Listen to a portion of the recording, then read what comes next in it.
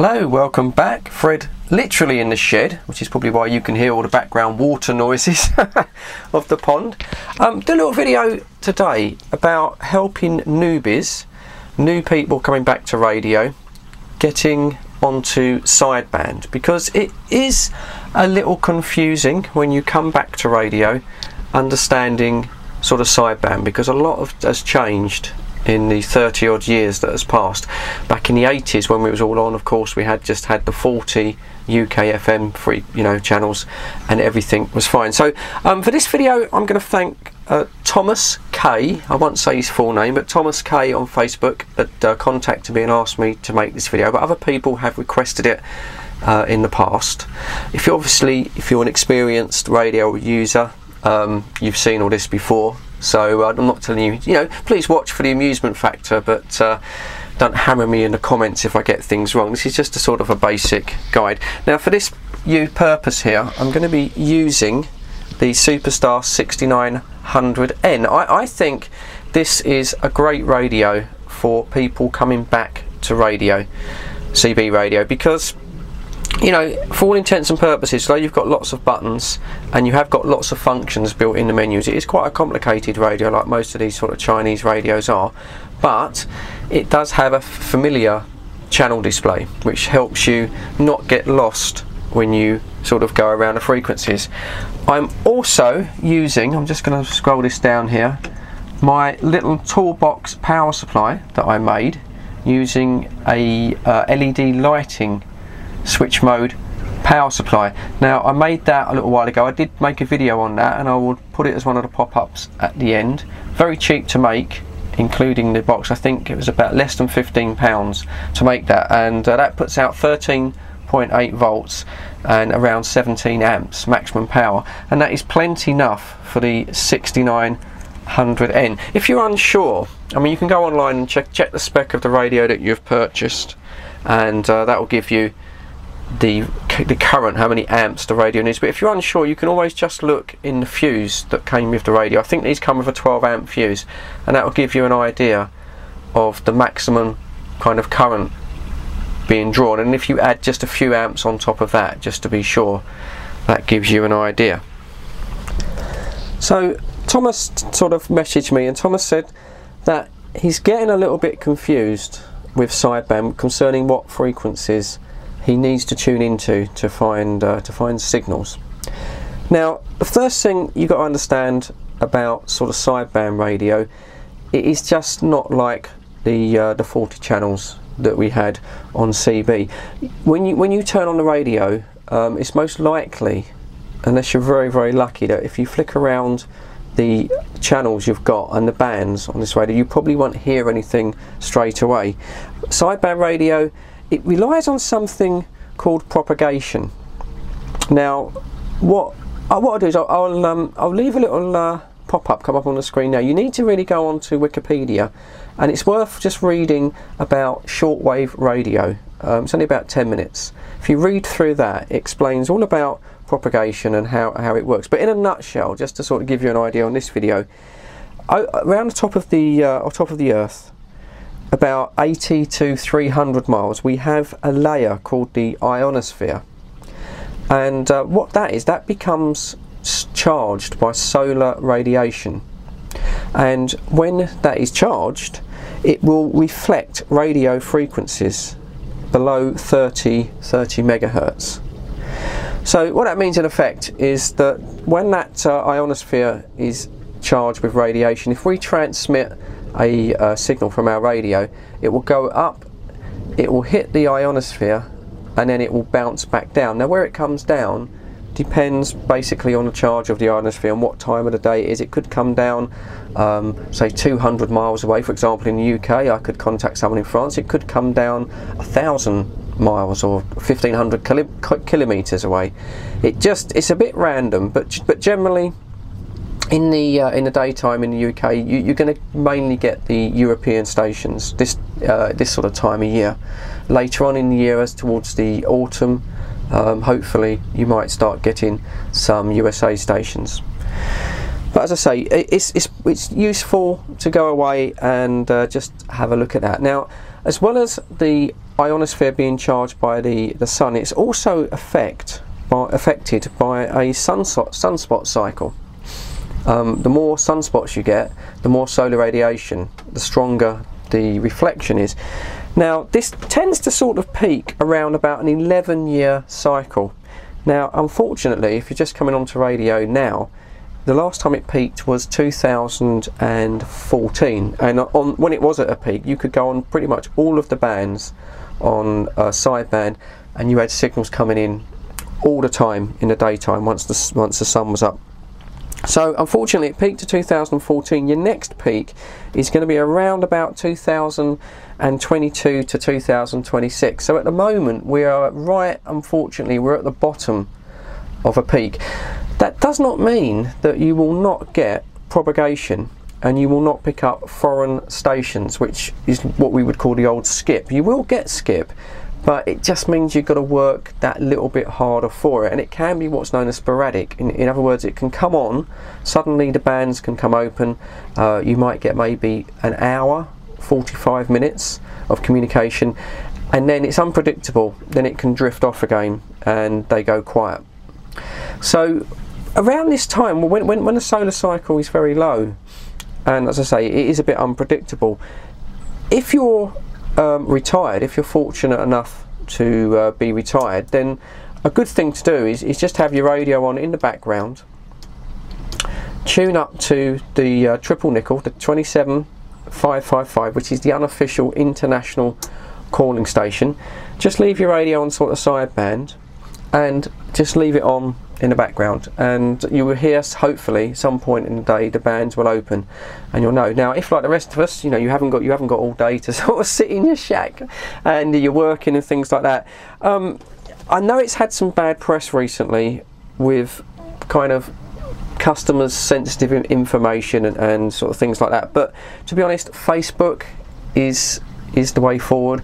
And you know, I know a lot of people are put off by Facebook now. Don't think it's full of loads of teenagers and lots of 20-somethings, because they all moved away from Facebook many years ago. Facebook to the younger generation is completely naff, because it's all full of old codgers, a bit like myself, guys, you know, into their 50s, late 40s, right up to my mother, who's actually in her mid-80s, and she is more active on Facebook than I am. So it's the older generation now that have sort of kind of taken over sort of Facebook. So it's fairly sensible, you know, there's not what you would sort of expect.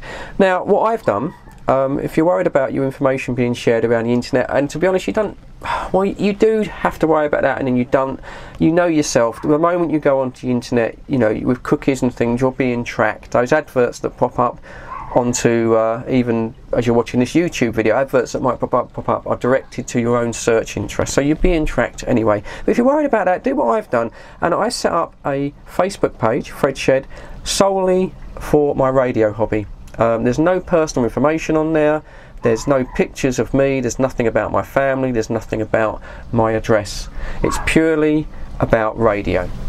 Now once you get onto Facebook, there's a few really good radio sites that you want to check out. One is the official Charlie Tango Facebook group, and you'll find lots of good information on there. And what will happen is people will be on the radio themselves, and as soon as the band's open, they will put up either little videos, or they'll put up little kind of like posts, if you like, saying that yep, the bands are open. You know, I've got Germany coming in, I've got France coming in.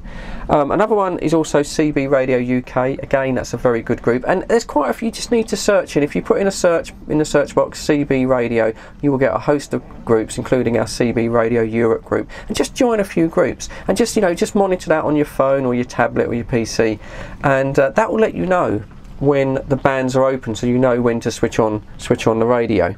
Another person that's really worth kind of keeping tracks on is a guy called Derek Boyd, also known as Dellboy. Now Dellboy puts up videos all the time of skip, letting you know when the bands are open, and I will link in the bottom in the description, I will link his YouTube page, and he's worth keeping an eye on. He's a very useful guy and a very knowledgeable guy on radio itself.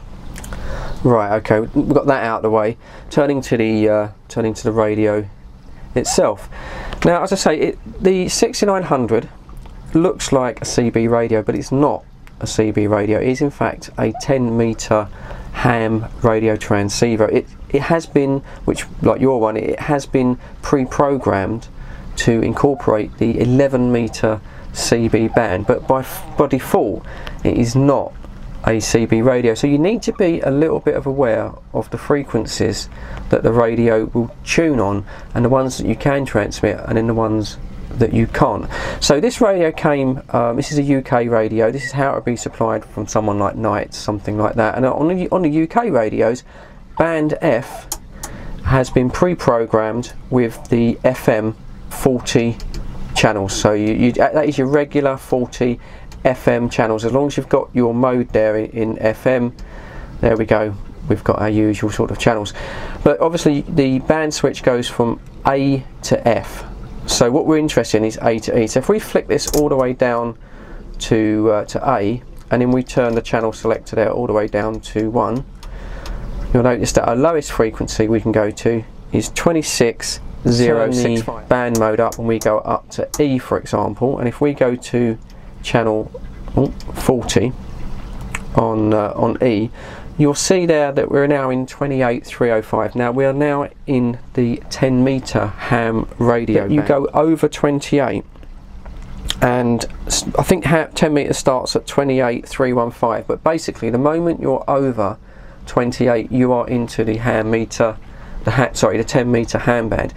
Now you can listen on here, you know, if you have a flick around, you might be lucky, you might pick up some sort of, you know, radio ham communication. You're perfectly legally entitled to listen, but you cannot transmit. If you transmit, you are then technically a pirate, and if you do communicate with any hams, you know, hopefully they will politely tell you that you are frequency and to cease communication. If you want to get into 10 metres, that's great, you know, but basically, you know, find your local radio groups, do your ticket and do it properly. I do not condone at all actually pirating on the ham bands. Of course, this radio in its effect, because it is a ham 10 metre radio, it is not 100%, well, it's not legal, it's not Ofcom legally approved in the UK to use anyway, so you are technically breaking the law even if you stick to the 11 metres, but you know, that's your own conscience. That's really, you know, that's really all I do. And then do the same on band C. Now there are some particular frequencies, like we'll say, like the 27.555, which is the unofficial international calling frequency. There's a website that I will link the link to that in the description, called Foxtrot Lima, and they have a list of all of the official and unofficial calling frequencies on sidebands, which are very useful if you want to just go on there and quickly check those out if you haven't got time to scan all the way through. Now when you hear a station, and it'll be sod's law today that we won't get one, as I say, I think we're pretty much closed today.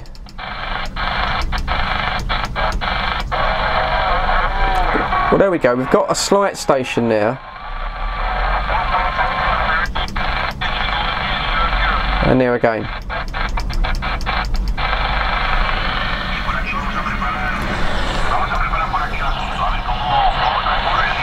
So we've got a little skip coming in here on 27.205, so we're in frequency.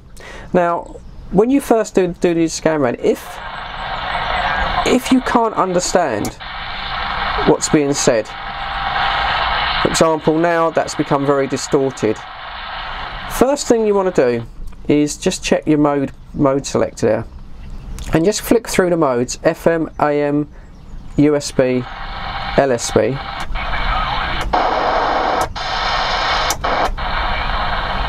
And although it's very faint, you can hear straight away that we're picking it up on USB, but it's still not very clear. So the next thing to do is to adjust your clarify control. So let's give that a little turn one way and another. There we go. And that is your fine tune.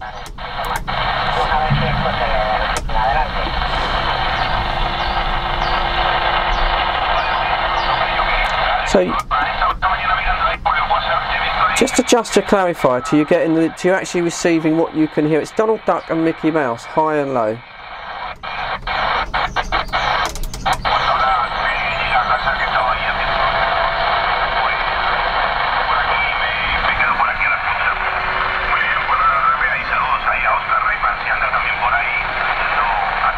So there we've got a foreign station coming in. Now they're talking a foreign language. Now you could try and interrupt this station. It's probably not the best one to get your first contact, but you could transmit and you could say QSK. Now Q codes is something else that I probably need to do another video on.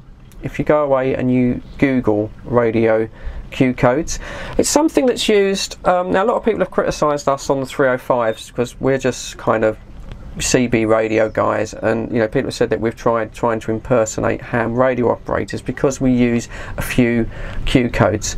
No, that's not really true. It's just that when you're actually on sideband and you've got to get some foreign DX in, the Q codes are just the international kind of code that's understand. We can all understand each other using the Q codes basically. So what I'm saying there is, for example, QSK. Now, if you want to get in on a station, some stations that say they were English speaking and they're sort of chatting away, it's a group, it's a net. Now you can just key up your microphone like you would do, and you can sort of say, yep, breaker on the side, like we used to back in the CB days. But they probably aren't going to leave a massive gap between their communications. People tend to forget, so you might not get that in. And you could say break, and hopefully they'll hear that and they'll say, yep, break station, please stand by, and then yep, break station, go ahead. And then you can communicate. Or you can also use QSK. QSK basically means, and I'm probably going to get picked up on this by some hams, but in a general term it means that I'm a station on the side and I want to join into your group conversation. So when there is a gap, don't key over people, but when there is a gap you can then yep, QSK, and then release the key, and then sit back and hopefully you'll hear, yeah, oh, QSK acknowledged, please stand by. And then they will bring you in. Now the way they bring you in, hopefully they'll bring you in, they'll say, yep, QSK, yep, please go ahead. This is, I don't know, I'll say it to me, this is Fred 1664 St Albans. And then you can come in and say, well, yeah, okay, yeah, okay, this is Thomas, yeah, I'm in Surrey, yeah, thanks for letting me in. Or they might say, yep, QSK, QRZ. Now QRZ means, yep, please come in, we're going to accept you into the sort of conversation. But you have to sit back and wait to be, you know, invited. Sometimes they can forget and someone else might jump in, so, but it's polite to sort of be invited. Now the next thing is Charlie Tango call signs. Now I got a little bit of criticism on the last video that I did on this. You don't need a Charlie Tango call sign. There are other groups as well, Tango Mike for example. They're not official radio call signs, but they help you get contacts on sideband. Now I did a whole video on that, which again I'll try and leave a little pop-up at the end of this. Charlie Tango call signs are free. You just have to register at a forum and you will be issued a Charlie Tango call sign. One guy did have a bit of trouble. I know he got really frustrated. There was a bit of a problem on the site. Yeah, these sites are run by kind of, you know, people in their spare time. They're not being paid for what they do, of course, so you have to sort of allow for families and things to get in the way, so you've got to be a bit patient with this, you know, don't beat people up. But you get yourself a Charlie Tango call sign, but you don't need a Charlie Tango call sign. If you want to break in to, say, an English speaking net, you can key up the mic, yeah, break, QSK, oh yeah, QSK, go ahead, oh yeah, you know, thanks for letting me in, yeah, you got Fred here, yeah, I'm home based in St Albans. The things they're going to want to know is first your location. So yeah, I'm in St Albans. He might cut, so let's say it's Charlie. Yeah, oh hello Fred, yeah, this is Charlie, I'm in Cambridge. Oh hello Charlie. Now generally most people will want a signal report, because you know, Cambridge to St Albans is a fair trip, so Charlie's going to know really how I'm receiving him. It's a test of his equipment, and so obviously you've got your signal meter there running from 1 to plus 30. Now with a signal report, for example, let's say Charlie gives you a signal report. He'll say, oh hello Fred, yep, you're coming in Fred, yep, you're 5 by 7 Fred, 5 by 7. So what does that mean, 5 by 7? Well, the first part, the 5 part, is the quality and of your audio, if whether you can be understood. Now that runs from a 5, which is good, all the way down to, if you're in illegible and they can't really make you out, that would be a radio 1. So it's radio 1 to 5. Now a 5, if you can hear the person that is communicating with you, and if you can hear him and understand sort of every word, even though there might be some static in the background, but if you can hear it and it's clear, then that is a radio 5. If it's slightly cutting out in the static, it's a bit intermittent, but you can still make it out and hold the conversation, but you're going to work for it, that would be a radio 4. Radio 3, you know, you're really starting to struggle, maybe his sort of signal is up and down, but you can still just about hold a conversation, or what is known as a QSO or QSO. Yeah, that's about a radio 3, and then it goes down to radio 2, and then really a radio 1, which is pretty much sort of illegible, that you're really going to sort of struggle. You might be getting sort of every 3rd or 4th word. So when Charlie says to you, yep, Fred, you're 5 by 7, the first part is, yeah, I'm radio 5. That means he can understand what I'm saying, so I know I'm able to continue the QSO there, I'm able to. And then the 7 is the signal strength, what's coming in on his radio. So I'm a signal 7, which is a good signal, and I'm a radio 5. So when he comes back to, when he sort of again comes back to you, now on my station, I can understand what he's saying, so he's a radio 5, but his signal might only be 4, because my antenna might be slightly lower than his. So I'll go back to him and say, hello, yes, thank you Charlie for that report. Yep, to me Charlie, you're 5 by 4, 5 by 4. So then he knows that I can understand what he's saying, and here's a signal 4. Now another thing that you might find on international station is the QSL. Again, it's a broad term. It doesn't exactly mean that everything is understood, but people tend to use it as that. So if someone comes back to you and say, so let's say I'm on a net here and I want to break in, so I get me little mic and I go QSK, and I sit back and wait, and they say, yep, QSK, go ahead, or QSK, QRZ, and I say, oh yes, good afternoon.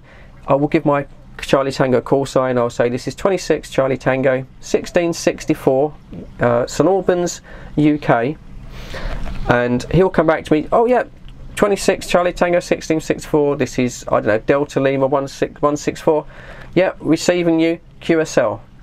Now QSL bit means that basically, yeah, I am receiving you, I've understood what you've said, and are you receiving me? So I would then go back to him, and I've got the call sign now, Delta Lima 164, yep, this is yep, 1664, yep, returning to you, yep, all copied there, yep, QSL, and then he'll know that I'm receiving him okay. And then from that bit on, you can then go on and do your radio reports. He'll want to, you know, where's your location, your QTH, yep, I'm St Albans, UK. If you're in a little sort of village or something, if you're sort of not, always pick a major town, you know, if you're near Manchester, use Manchester. Always sort of, if you're within 10 miles of London, say, yeah, okay, I'm just outside London. People will recognise major towns, and if they want a bit more detail, you can then sort of, you know, go into that. And then other than that, once you're on, it's just, you know, it's just general chat. Obviously, stay away from politics and religion, things like that. And you'll find that most people will be interested in the equipment you're using. So, you know, for me, I'll say, yeah, I'm using a Superstar 6900N. I've got an Antron 99, you know, I'm not running any additional power straight out the back. Yeah, back to you, QSL. And then he'll come back and he'll tell you. So generally, you know, if you're not, it's a bit nerve-wracking when you first go on radio, certainly on sideband, you know, you do feel a bit mic shy, you do feel a bit anxious. It's quite surprising, unless you're a very, very confident person. But coming back, it is a bit of a learning curve.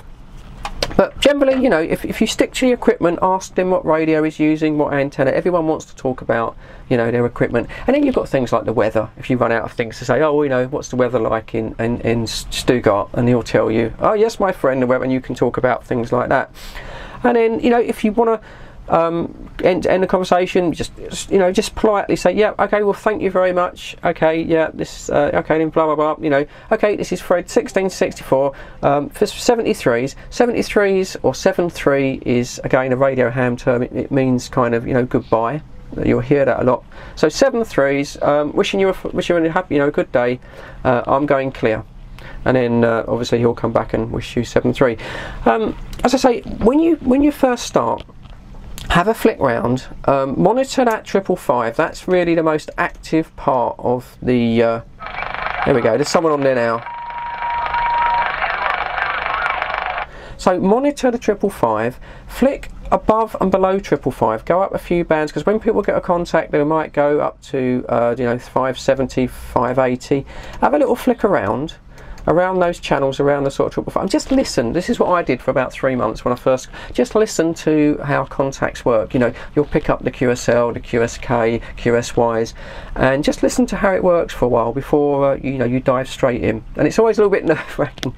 Anyway, this video's going on a little bit too long. I hope that helps you. It's very difficult, you know, to try and sort of put it on camera, but I hope that sort of helps you get sort of going. I will be doing a few more of these newbie kind of CB videos, because I've got a lot of comments from people that me and Steve 318 we've encouraged you to spend your money, and you've gone out and you've done what we've said. We've stuck an antenna on a pole, and that's all you need. A silver rod, you know, on a 2 or 3 metre pole, on an umbrella strand, or dig it in your back garden, you know, shove it in the ground, get your antenna up, and when the skip comes in, like now, and I've got stuff coming in,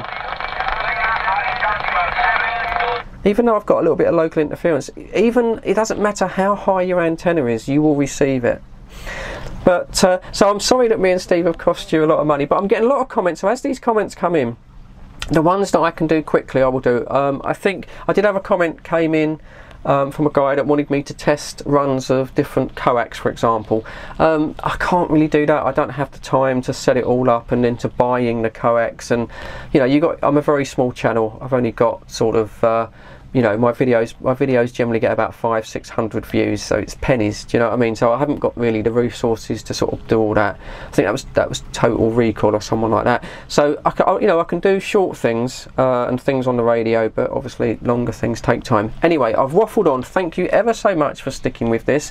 Sorry that it was a bit boring for your normal radio guys, but I do hope it's helped you. There will be some little links pop up on the end of this video for some of my other videos you might be interested in, and then look down in the description and I will leave a whole host of links to other information on the website that might help you. My throat's giving out. I'd just like to say cheers, thanks for watching, stay safe, and as always I'll catch you all on the next one.